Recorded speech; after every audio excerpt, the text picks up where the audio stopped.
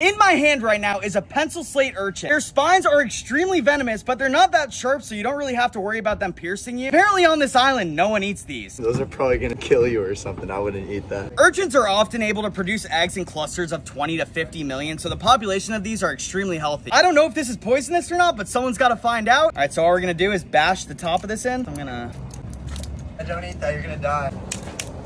Oh, dude, there's a lot of uni in this one. All the purple stuff, you definitely don't want to be eating. The yellow stuff, on the other hand, that's uni. This is the uni that you get out of the sea urchin. I know it doesn't look appetizing, hear me out. It's not. That's like really, really gross. Don't eat these. There's a reason that you don't eat these, but they're still really cool looking, like a really unique species. Only in Hawaii too. Another really cool fact about these guys is that they exude like a red dye, so as you're handling them, your hands become completely red.